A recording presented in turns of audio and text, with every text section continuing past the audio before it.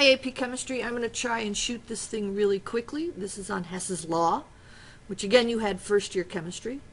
This is actually section 3, and it is another way of calculating enthalpy change. Please remember enthalpy change is a heat transfer at constant pressure. Hess's law will prove that enthalpy is a state function. A state function does not depend on pathway. A state function is something you can measure and get the same answer every time. So Hess's law will prove this. We are going to do some examples on Hess's law, and the overall enthalpy change of the reaction will equal the same thing no matter how many steps you will have, which is pretty much what the slide says. You can calculate enthalpy if it is achieved through a one-step system, a 2, a 3, a 4, or whatever. So the same enthalpy values no matter how many steps there are. A couple of things to remember. Exothermic process is a process that gives off heat, transfers thermal energy from the system to the surroundings. This is an example of an exothermic process. This is also the second favored way of writing a thermochemical equation. Exothermic, heat is produced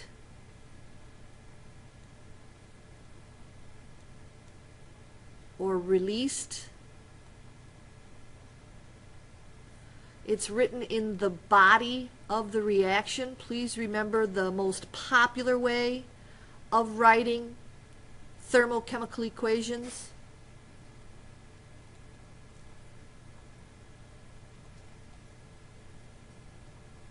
is this way.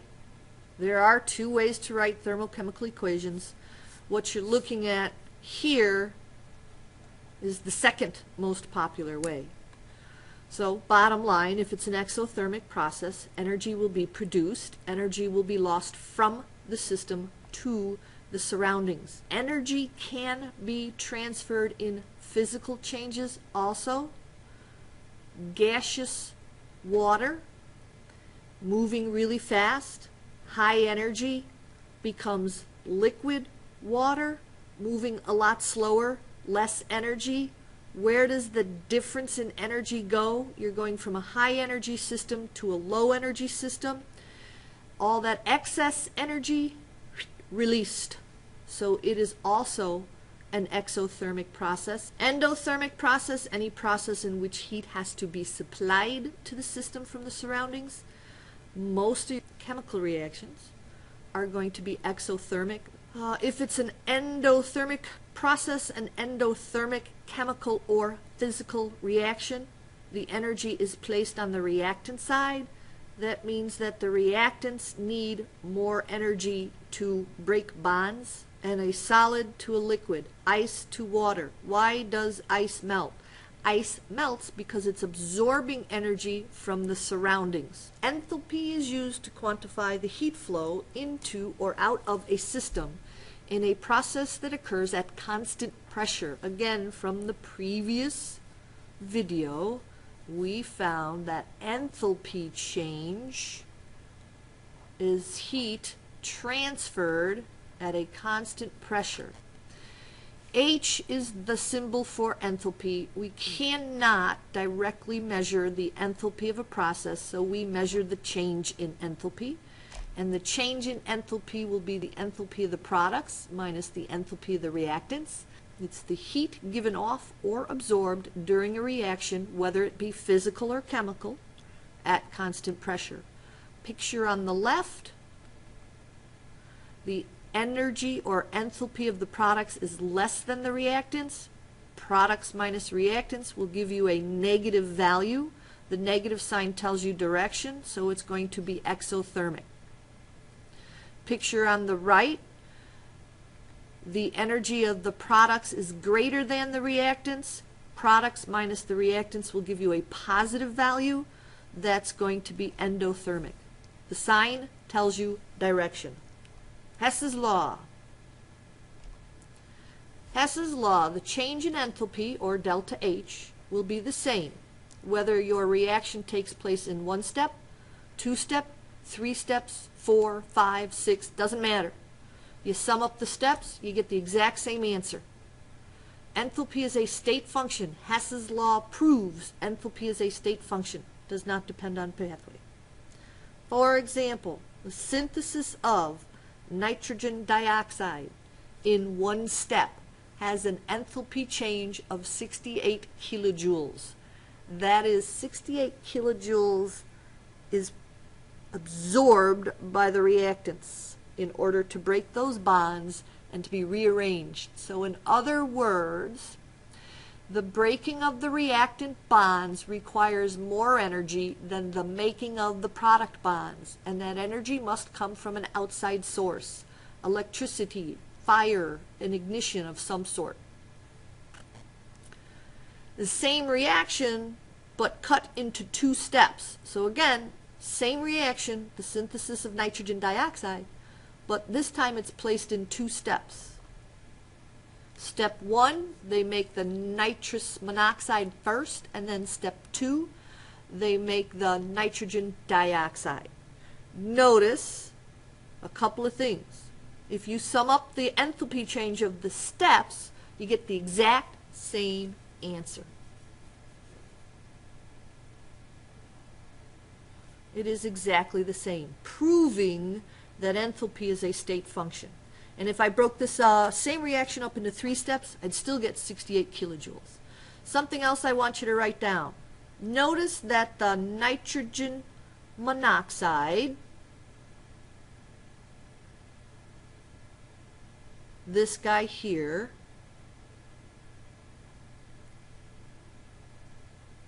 he gets produced in step 1,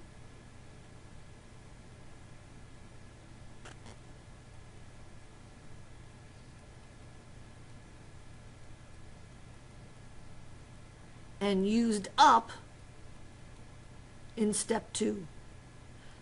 This is called an intermediate. So nitrogen monoxide is an intermediate.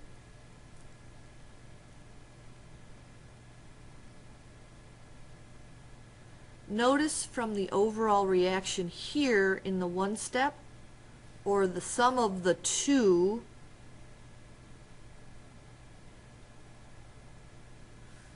nitrogen monoxide does not appear.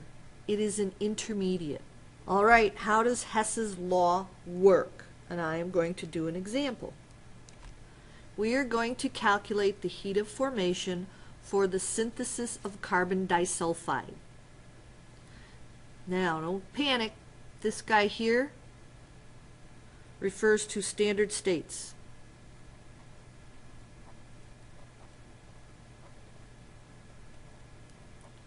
Meaning what state of matter is it at room temperature, and it's in its liquid form.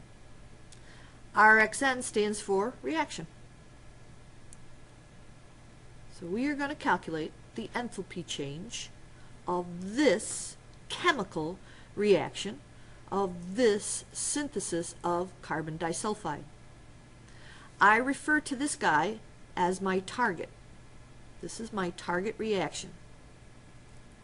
I cannot manipulate him in any way, shape, or form, so I refer to him as my target, and then I have steps given to me in the problem. So pause the video. These are the steps. The steps are given in the problem just like the target is, and you're basically doing an enormous puzzle.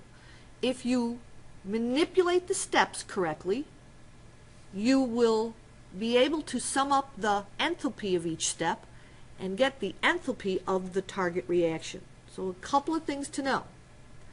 Thing number 1, you can only mess with the steps, never mess with the target reaction.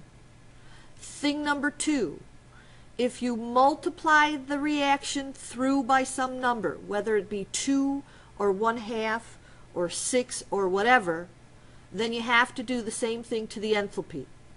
If you reverse the step, you have to change the sign of the enthalpy of the step.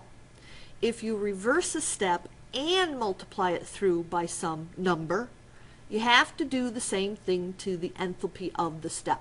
So I am going to do an example here. I'm going to do this example. I'm going to tackle it one step at a time. I don't have to go in order of step 1, step 2, step 3. All right, so here's my target reaction.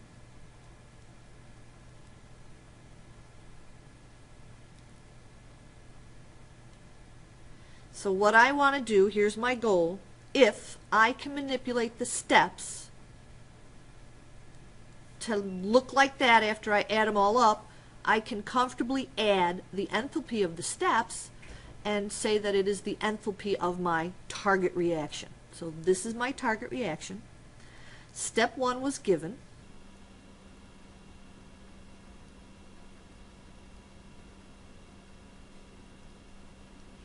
All right, so what I do is I kind of eyeball my step and I ask myself 2 questions. Question number 1.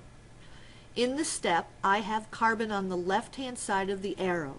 Is the carbon in the step on the exact same side of the arrow as my target reaction? And the answer is yes. Question number 2. Does this carbon have the exact same coefficient as the target? And the answer is yes.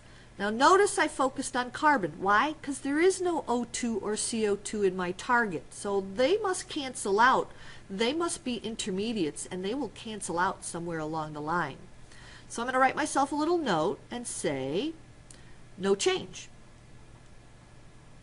I am not going to do anything. I am not going to reverse. I am not going to multiply through. I am going to leave it alone. All right, step number 2.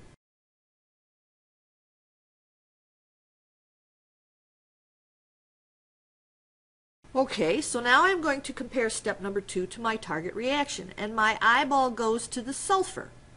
Why? Because again, O2 and SO2 do not appear in my target reaction. It must mean they're going to cancel out somewhere along the line. So I'm going to focus my attention for this step on the sulfur.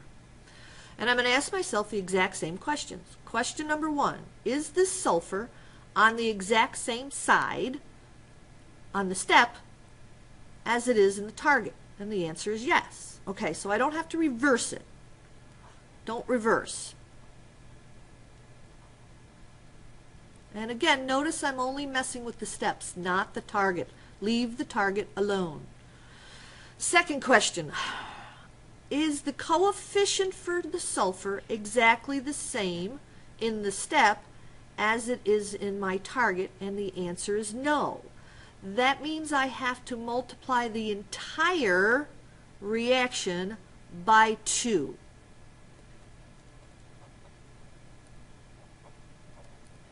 So I'm going to cross this out neatly, and I'm going to get rid of this guy, and I'm going to rewrite the second step multiplied through by 2.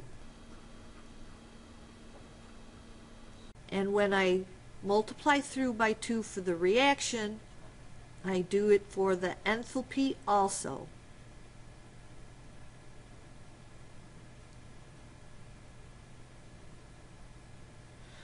All right, on to the third step. Step number 3.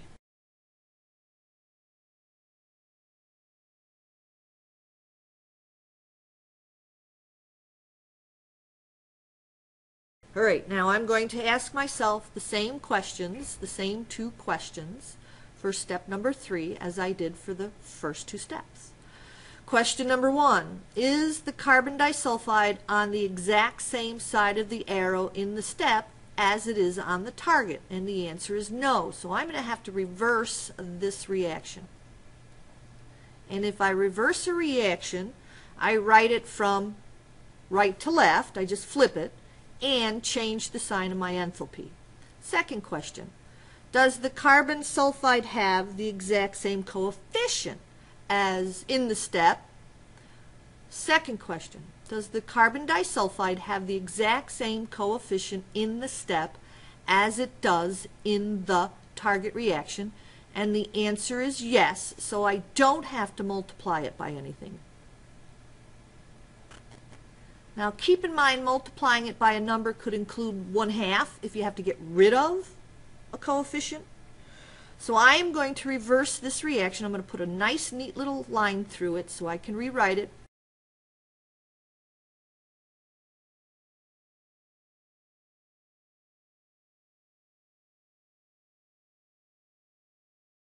Since I reversed the reaction, I changed the sign of the enthalpy. And if you think about it, it makes a little sense. If the reaction between carbon disulfide and oxygen is exothermic, then the reaction between carbon dioxide and sulfur dioxide must be endothermic. So it makes sense. Alright, so what I do next is, since I've manipulated all three steps, did not touch my target. Target is never touched, it's just there for comparison.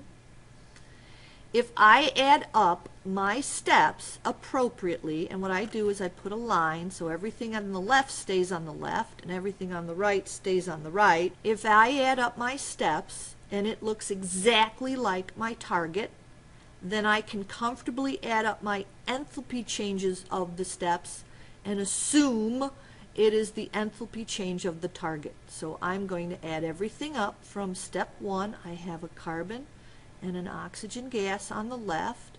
From step 2, I have 2 sulfurs and 2 oxygen gases.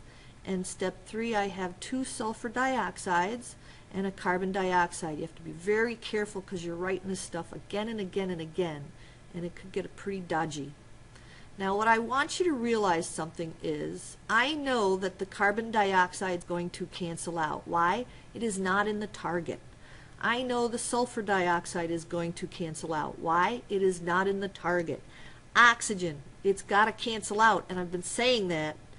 And why? Because it's not in the target reaction. All right, let's see. And they have 3 oxygen gases and carbon disulfide. So I'm going to do a little cleanup here. 2 plus 1 is 3, minus 3 cancels. The carbon dioxide minus a carbon dioxide cancels.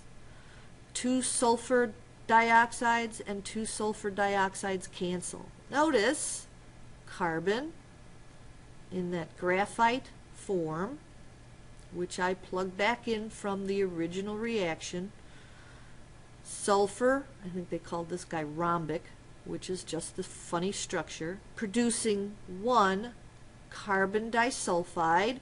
Notice, exactly like my target. Then my enthalpy change is going to be the sum of him, him, and him.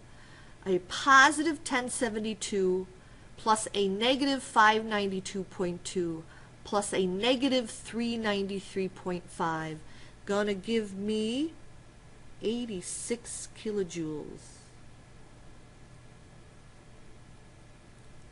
Alright, so here's basically what this means. In order to break these bonds, I need an extra 86 kilojoules from an outside source.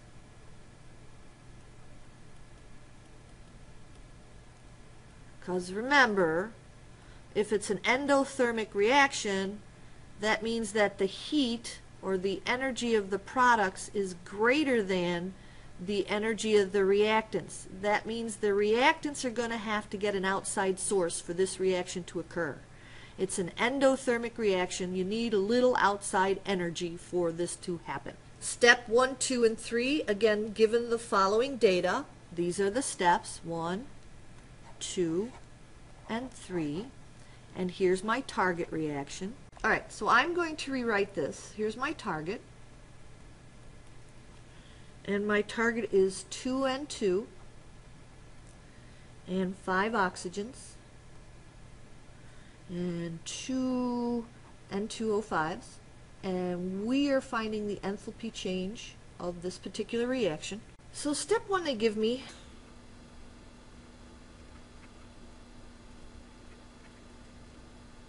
truthfully, to be honest with you, I'm not quite sure what to do with step number 1.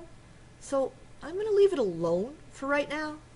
And I'm going to just jump to step number 2. I'm assuming that I will figure out what to do for step number 1 after the other steps. So you don't have to do them in order. I'm not quite sure, because none of these appear other than the oxygen, but I don't know what to do with it. So I'm going to leave it alone for the moment and jump to the other step and figure out that. And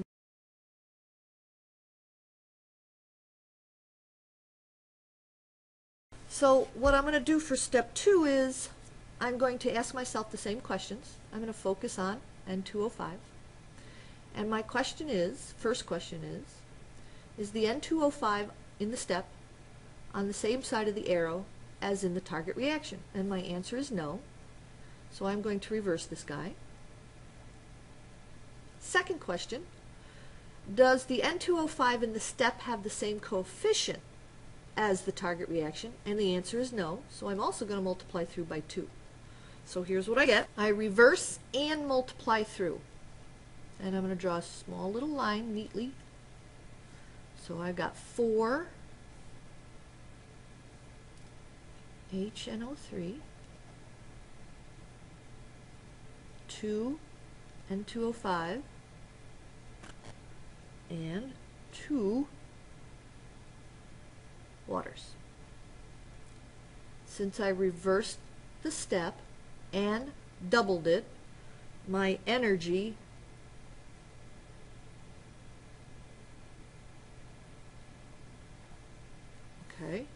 step number 3 is given as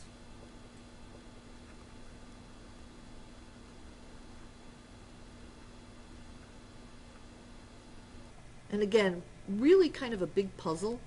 And I really hate fractions, but somewhere along the line, I think step number 3 is going to help me figure out what I have to do to step number 1. Because remember, I left step number 1 alone because I really wasn't sure. Alright, so I'm going to look at step number 3. And what catches my eye, and the only thing that catches my eye, is the nitrogen. Alright, so I'm going to focus on that. So first off, I'm going to ask myself the exact same questions. Is it on the correct side in the step as it is in the target? So yes. So I'm not going to reverse.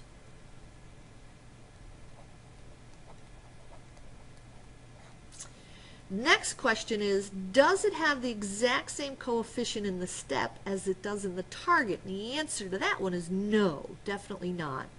Well, I want the step to have the exact same coefficient, so I'm going to have to multiply the entire reaction by 4. So I'm going to put a small little line through it, because I got to rewrite it.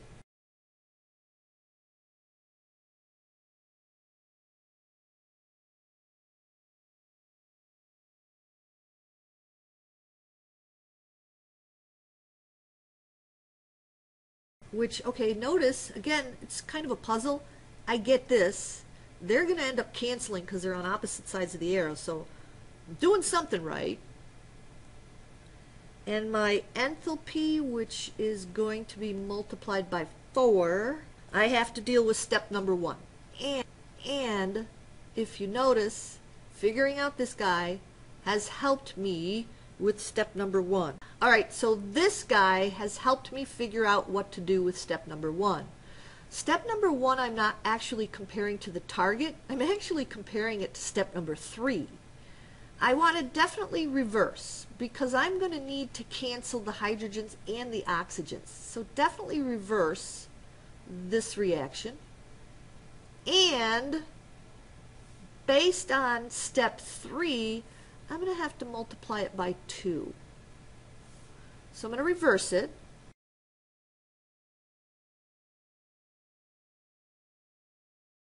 That gives me a positive times 2.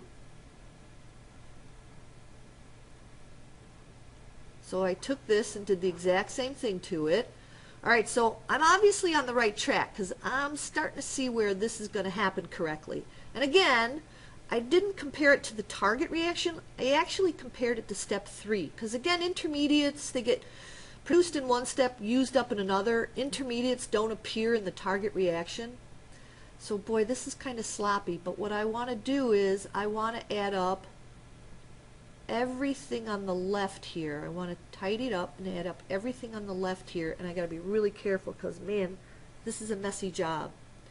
So I see 2 waters, 4 HNO3s, and again as I'm doing this I'm thinking, okay, is this going to cancel? And I'm hoping that I can eyeball and see that I'm doing okay.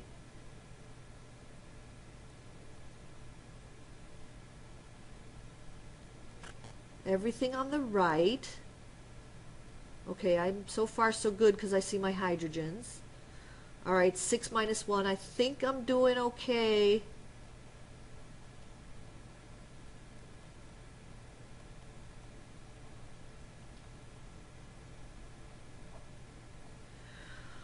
Okay, I'm definitely running out of room. Let's see. This cancels because 4 minus 4 is 0. And since it doesn't appear in the target, it should. Boy, I hope my waters cancel, and they do. 2 waters minus 2 waters. They don't appear in the target, so they should. He's not going to cancel. He's okay.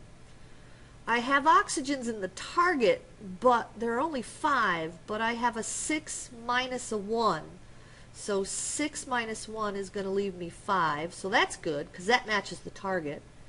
And the hydrogens cancel. So what I have left over after the cleanup and throwing back in my states of matter, hopefully they gave me states of matter.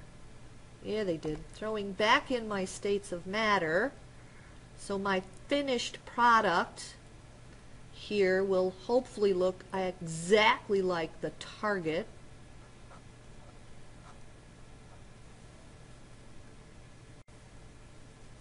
And you will notice that this is my finished product. And it is exactly like the target.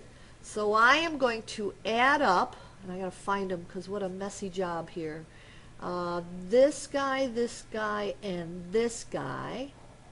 Add them up, and my enthalpy for this synthesis of dinitrogen pentoxide is just the sum of the steps, and I will get a positive 28.4 kilojoules.